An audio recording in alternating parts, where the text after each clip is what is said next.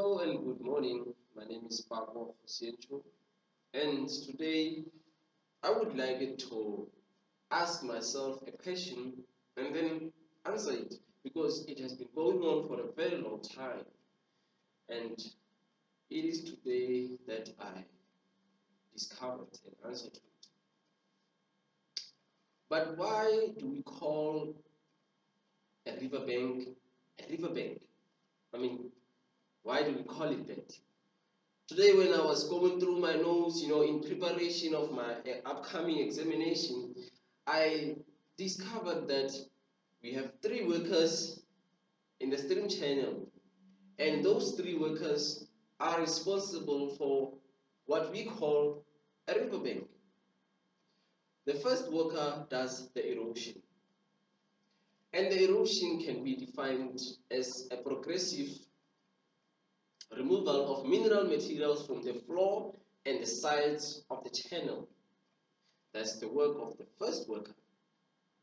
And then the second one can be defined, the worker, what the second worker does is that he transports the material.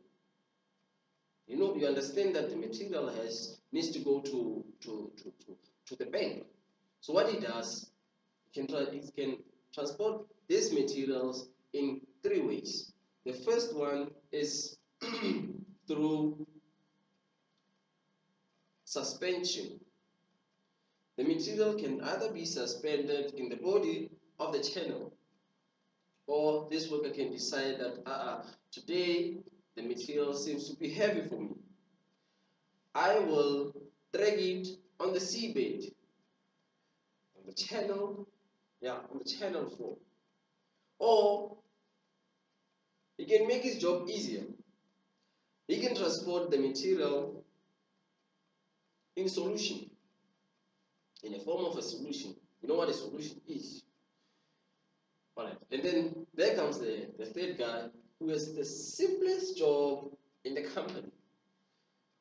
All he does is to accumulate all these eroded materials which have been transported in three ways and eroded in two ways which I've mentioned earlier. He takes this and deposits the material in the bank. In the bank. That's it, people. Thank you for listening. Until next.